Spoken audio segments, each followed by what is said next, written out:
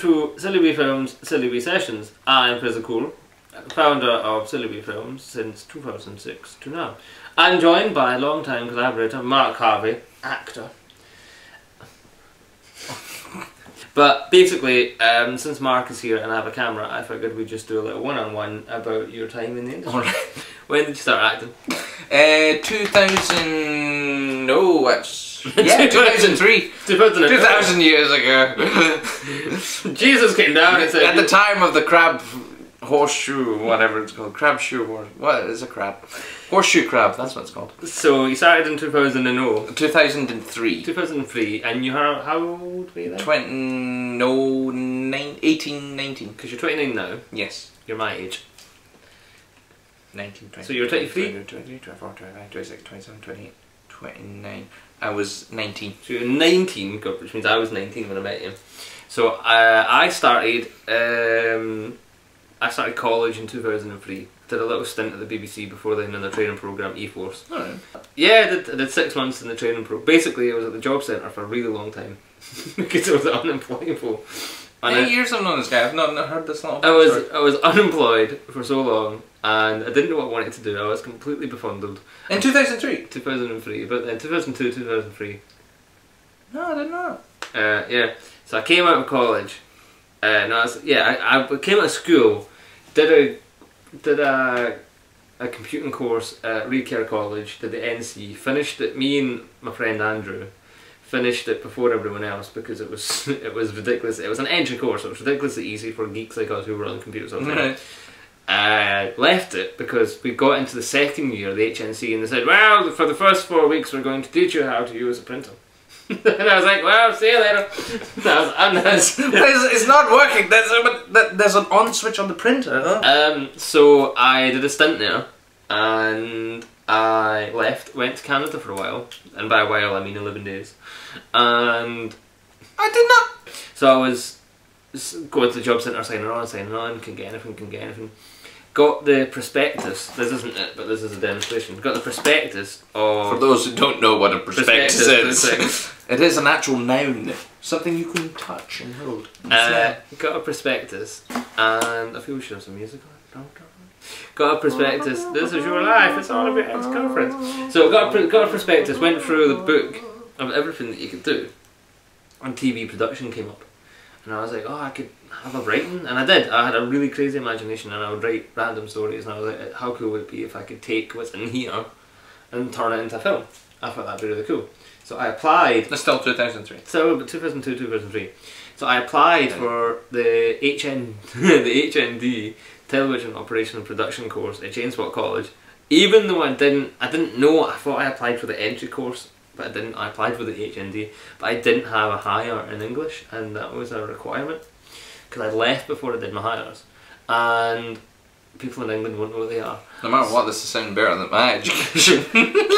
I'm sitting here shaking my head like that. So I emailed the lecturer, the senior lecturer, Stuart Corkindale, and I said to him, I'm really sorry, I didn't mean to apply for that one, I didn't know, can I apply for the NC instead? And he went, oh, come along anyway. So I wrote a script the night before for a short film, which you wouldn't do now. I made up a trailer of a film that didn't exist, but I took clips from like Highlander 4 trailers and Mission to Mars and Mortal Kombat, and I cut together a trailer. I don't know if this exists anywhere. I was going to ask that. If this is I have a theory. I know where it is, and I'll dig it out. And I went there and I handed him everything, and he said, "What do you want to do?" And I said, "I want to make a film. I write scripts." I didn't. I write scripts that I can afford to make. And he said, "Don't make films you can afford to make. Make films you want to make." Right? So Fraser and the cat goes to the moon! Yes. So I got on the course, I got an unconditional, and I got on the course. So I did it for a year and a bit, and then I left the course because unfortunately it wasn't what I wanted it to be. We weren't making short films, so I wasn't really learning. So I left, started up Silly Wee Films, and did a couple of short films. And Bottle? Bottle was the first one that I did. Second one I did Night is Day, Dusk. That's right. Which was about Jason McKenzie, a superhero in Glasgow. And then I proceeded to spend the rest of my life making Night is Day. Life so far. It haunts me. Did that, and then yeah, and then I wrote a film called The Journey, which was a sword fighting film, and I put out a casting notice, and that's when I met you. Hello. And I met you in Cafe Nero, Nero, across the road from Queen Street. Across from Queen Street. And you came in. It was a brisk summer's day. You came in. Was it just me and you at the time, or was it Alan? Oh no, we had Alan. Oh, was it just me, you, and it was me, you, Alan, and another guy, who we'll keep him nameless for now. And everyone was great, and I think I just hired you all on the spot. Didn't have a budget, didn't have money, didn't have a clue. I didn't read anything, did I? The film fell apart because there wasn't enough money or support behind it. Definitely support was the main thing. I got run down by a car and broke my leg, so I've got a pin from here to here. So the film fell apart, and then I was like, well, this is ridiculous, I'm going to make a web series. And I took the short film Latest Date, and I turned it into a web series.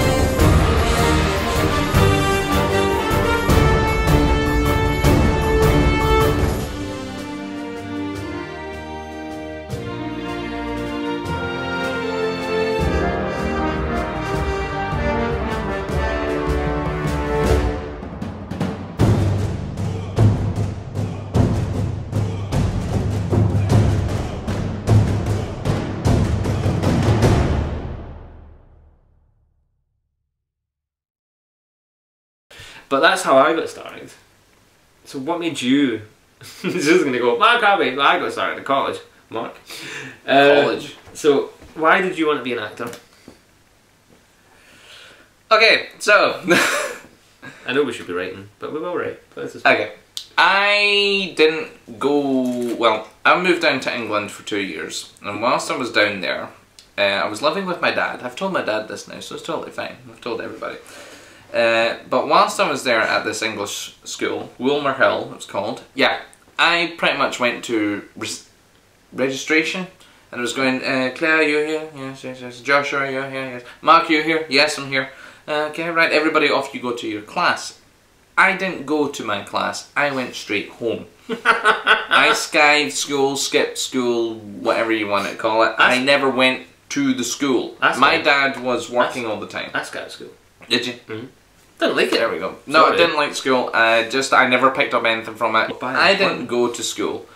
I went home. My dad was working a lot. Sometimes he'd be away from the house for a week or 2 weeks, sort of thing. So there was nobody home except for me. And all I would do, watch movies all the time. I would just be, or I would go to London and I would go see a play. I would go see the theatre or the matinee sort of thing. And I would have dinner because my dad left me loads of money to survive on through the week, which I budgeted. I ate a lot of cheap foods and stuff, but I saved most of the money so that I can go to London and have a meal and go see a show. So my education was trying to beat the education system and watch entertainment. But I learned a lot from movies. I've learned a lot from music. From movies, I love my film music, etc. I've studied that, as in, when I say study, I mean I've just watched it so intensely and had my own thoughts and opinions on it, and created stuff from film music, watching other films, la da da da da. Yeah, so I wanted to do acting because, well, that's kind of the link up, is because I loved going home and watching films all the times, and I loved the film music, and it was from doing that all the time, pretty much lazing about in a sense. But I've always been a film fanatic, and it was just from going, hey, actually I am a film fanatic, and I will skive school to study films by actually watching the works, and the making of as well. So I thought, I want to do acting, but not only that, I want to do writing, I want to do music, compose music for them, I want to direct, I want to, the whole thing. So yeah, I'll start off with acting though, since that seems to be the easiest one, and since I don't have the qualifications, etc. Even though I did pass my English exam. Did I tell you about that as well? I went to school one time when I wasn't skiving. I didn't know my... No, it's not a long one. I went to my GCSEs. Yeah. And I walked into school going, "Well, I'll just stick about today and see what happens." And it was this test that was going on, an exam. GCSEs, didn't know they were going on. I missed all the other ones, but I went into that and I passed my English exam because it was on Lord of the Flies. Oh, and you just watched the film. And I recently just watched the film. And it was questions like, what is the significance of the conch, which is the shell? And I knew that from watching the film, and I passed my English exam by watching the film, not by reading the book. So, you did 2 years in the school in England, and you didn't like it, so you spent most of your time watching films or going to the theatre. Which is where I realised that my strengths lie within films. So then you decided that you wanted to be an actor and a writer, but you figured that you'd be an actor first. So what was your first thing acting job? Was I went to see a show, Fiddler on the Roof, amateur production of... There's a Fiddler on the Roof. Sounds crazy, no? And it was by a company called Falkirk Bohemians in Falkirk. Which I thought was very appropriate. And it was such a good production, I loved it. And the Topol, etc. It was so good, and I thought the sets were brilliant. For an amateur production, I need to be part of this company. So the next show they were doing was Anything Goes, it was called. Anything Goes. Dun, dun, dun, dun, dun, dun, dun, dun, dun, all based on Cole Porter songs and stuff.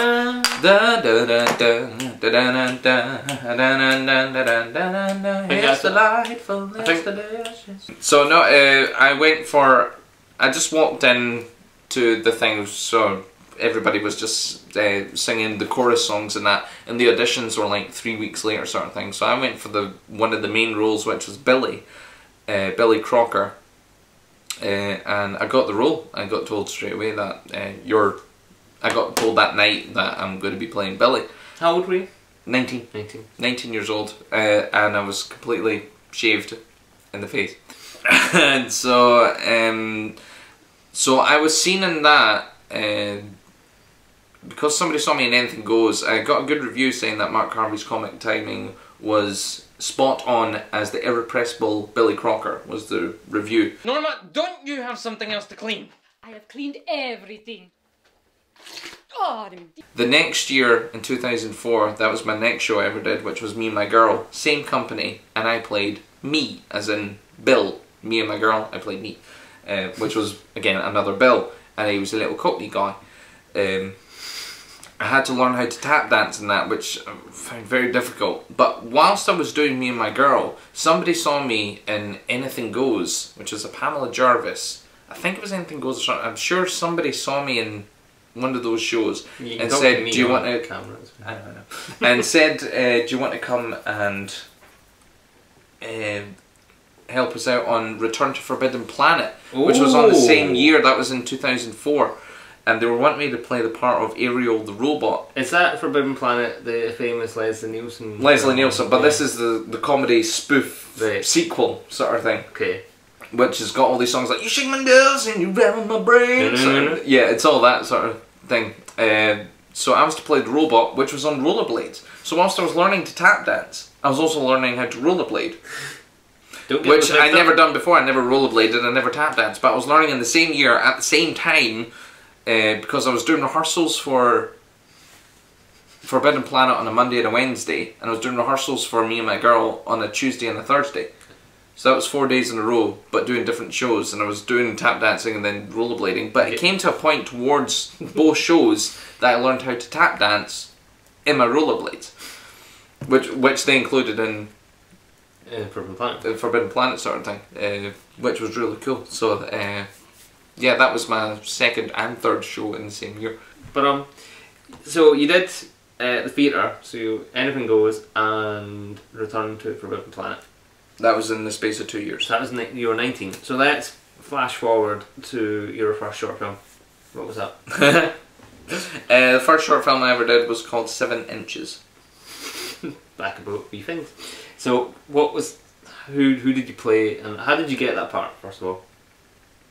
Carry on. That was, I can't remember. I think the guy just saw me. industry? I really can't remember. Do you No, wanna like again, I think it was just they saw me play? in something else. I don't remember auditioning for that role. It was just they saw me So in the ironic, play or you something never like that. auditioned for me. I know, I just don't audition. You think you can just come into my life, mate? Just think I'll have my arms open to you and say, you're my father, and I'm your son. Well, it ain't happening, mate.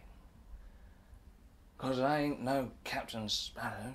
So what was the part in... Well, it was the lead in What was the this part? 7 inches about an alcoholic guy, and the 7 inches is like the length of a glass of alcohol. Don't touch that. It's mine. So he's an alcoholic, and he gets talking with this old guy that they both got a homeless guy, and they both have these sort of, it was actually quite interesting sort of thing. Quite liked the guy's ideas. So yeah, it was all in black and white as well, but it was my first film, so there was a lot of heavy duty actoring going on, and that actoring is when, we've probably already said, I don't know if you've heard it, but Tom Ska puts it right, and I've always thought this actoring is when you... It's the act of acting. Yeah, like, this would be me acting. If this was in the script, this would be how I would say the lines. I'd be talking normally, probably maybe making hand gestures like that. The key is to memorise the lines so off by heart that you just say them like it's the most normal thing. As if you're just telling someone how you're doing. Yeah, pretty much. It's but if you're reading from it for the first time, you can't help but go like, invite to cast and crew, and da-da-da-da-da. You start getting a little flow that's going on. Rob that's not Schneider good. is a stage Rob actor. Schneider. You played an alcoholic, Mm-hmm. and that's when you were 19 still then-ish? 19, 20 sort of thing. I think I was 20 about then, actually. I decided that I was going to do a web series, and the reason I wanted to do the web series is because I had it in my head that I wasn't waiting for the BBC or whatever to come knocking on my door. Well, we've heard that you're good, come and make a programme.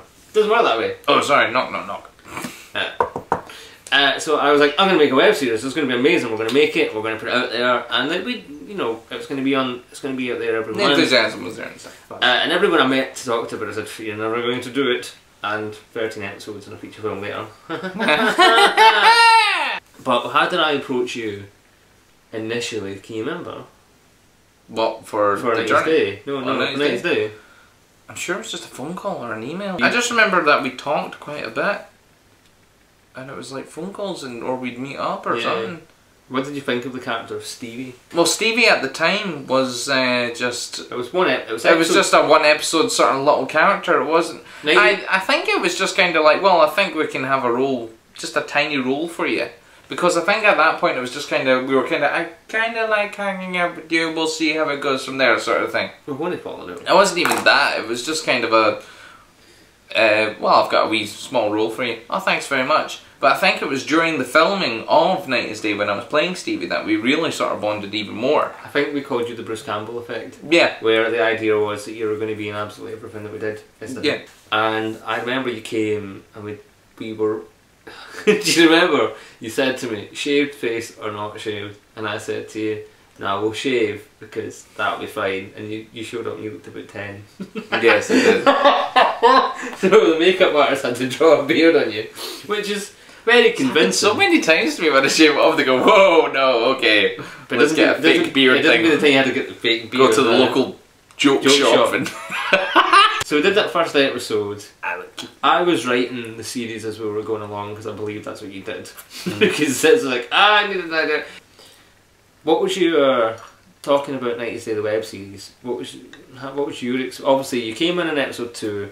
We loved you so much that we gave you a cameo in episode 3 as the guy who chats up the girls at the bar. yeah, that was funny. That was where it was, I think we were still sort of developing that I'm just going to be this little guy that pops up here and there. And then, spoiler alert, I kill off Stevie in episode 2. But I bring back his twin brother Frank.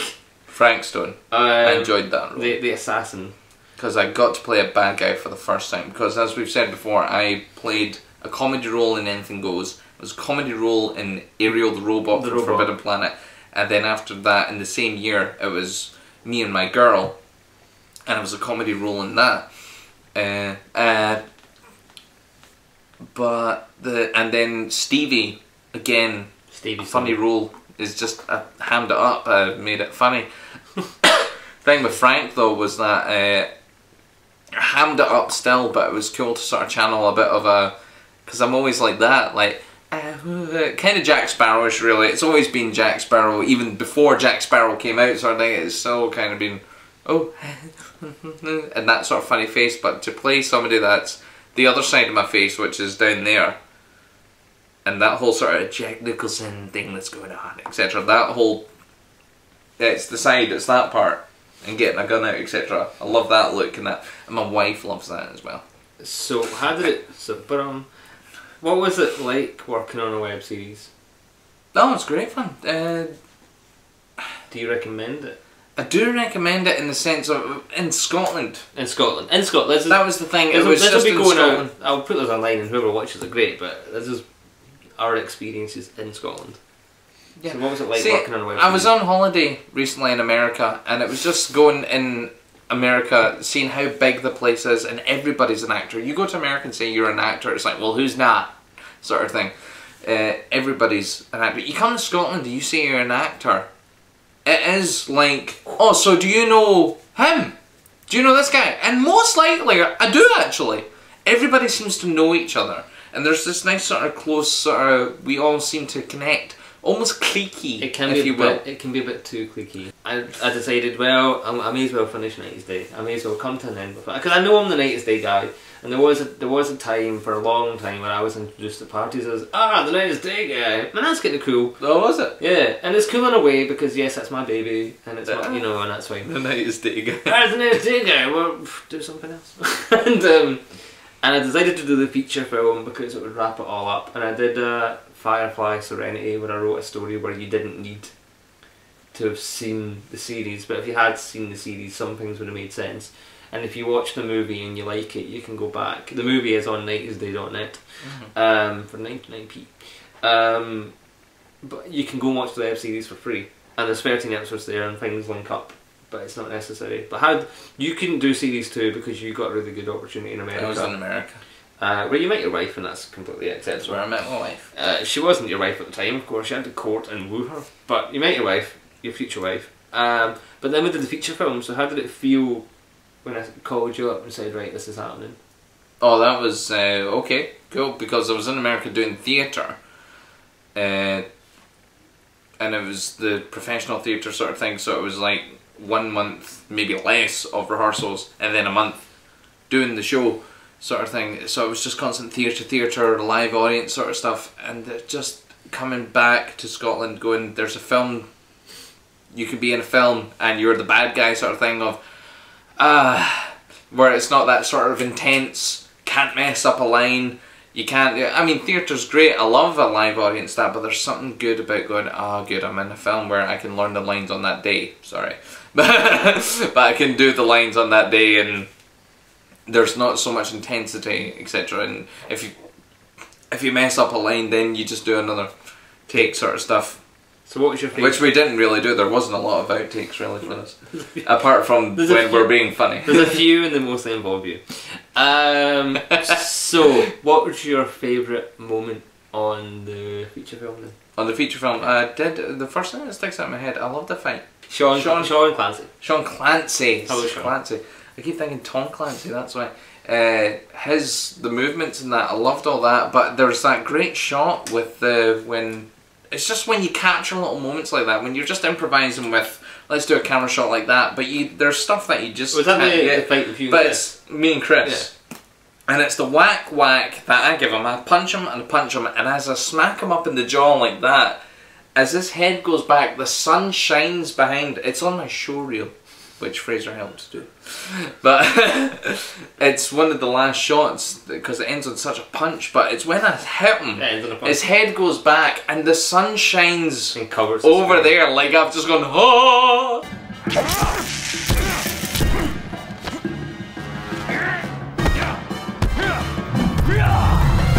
I just love that sort of, is it guerrilla filming you call it or something, where you're just like, I don't know what we're doing, there's no storyboard, there's no nothing, it's just what are we going to do. On top of that, it wasn't dialogue, it was a fight. That's going to go on my gravestone. Fraser Cool didn't know what he was doing.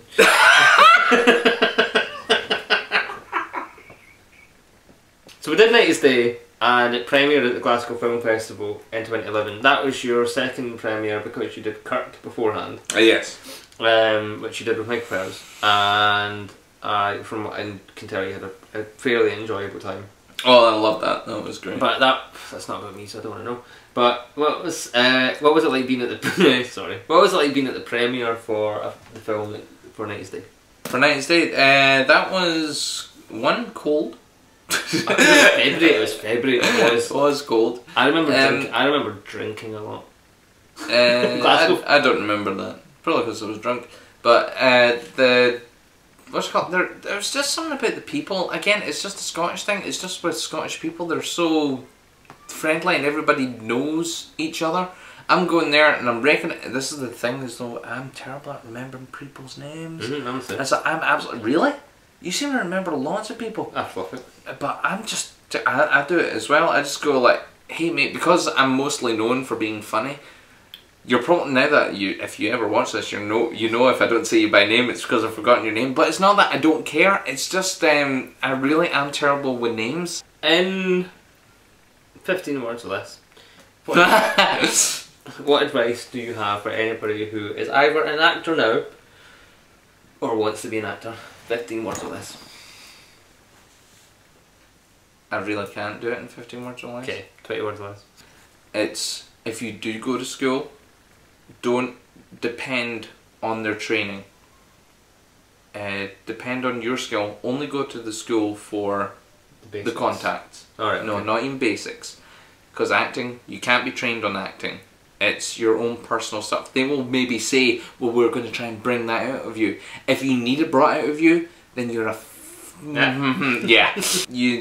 So that's all they can do, and you're paying a lot of money to do that. But you need to go to these schools to get contacts. I never knew what Spotlight was until this year, 2013. We've had a few tweets into the Celebi Film Celebi sessions since we've been on the air, and from Dead Not Sleeping, would like you, he says, hi Mark, big fan, and he would like to know if you would very kindly give him a verse of the Ultimate Showdown. That's one. Right now? Yeah.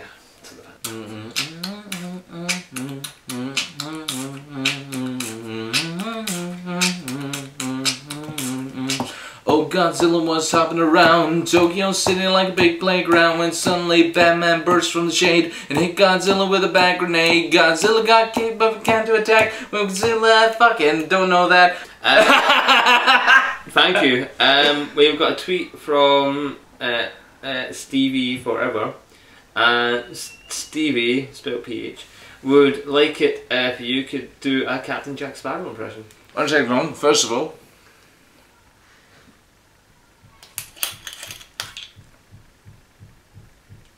possibly had enough. The great thing about Captain Jack Sparrow. Oh yeah, the great thing about Captain Jack Sparrow is that he's drunk from the head down, or from the down up to the head down. Something along those lines. But his legs are sober, and as it goes further up, his hands are most drunk, and his head is the most drunk of them all. So when he speaks, the hands speak first. They will confirm what he is thinking. Right? Mark, thank you very much for being the one and only guest of the Celebi Film. I'm afraid it's too late, man. I'm stuck like this for the rest of the day. I would say a big round of applause for Mark Harvey, but it's just me, so I'll give him a round of applause. Thanks for not watching, and good.